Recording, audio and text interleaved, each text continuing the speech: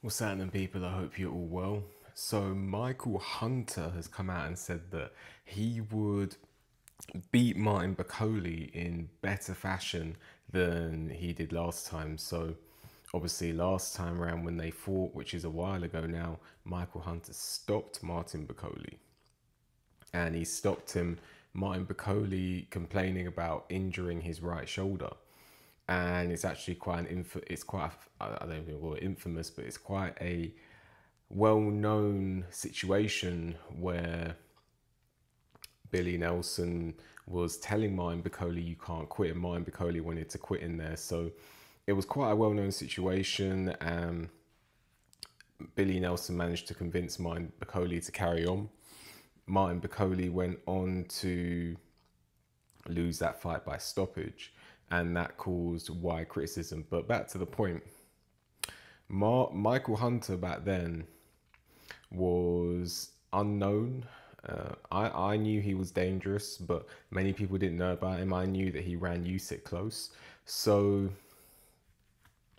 and that was back down at cruiserweight. He moved up to heavyweight, and people are always going to wonder, is he going to do something at heavyweight? Is he not?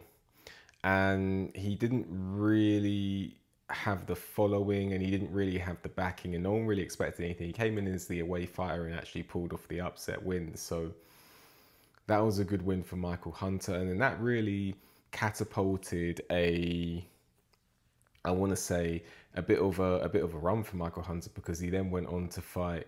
Who's that guy? That really tall guy. I forgot his name now. Who's that really tall guy? But it's that really tall guy that Joe Joyce also beat. His name will come to me after this video, knowing what I'm like. The cat wants to chill, and she walks away when I go to pet her. So yeah, Michael. I'm not going to even try to remember his name, but he on the show in Monte Carlo, he beat that really tall guy. Then he went on to beat Sergei Kuzman. He went on to beat, who else did he beat? He fought Alexander Povetkin to a draw. I thought he won that fight. And he was looking like he was going to do bits in the heavyweight division. But then after that, there was, I believe, the Hrgovic fight. He turned that down. Maybe he regrets it now. And then he kind of faded off into the wilderness. He recently lost to an unknown guy in a friendly fight or an unofficial fight. He also, what else did he do? He did something else. He got a draw against Jerry Forrest, an opponent who he recently beat, or who he previously beat, and many think he was lucky to get away with that draw. So Michael Hunter hasn't looked the same since he changed trainer.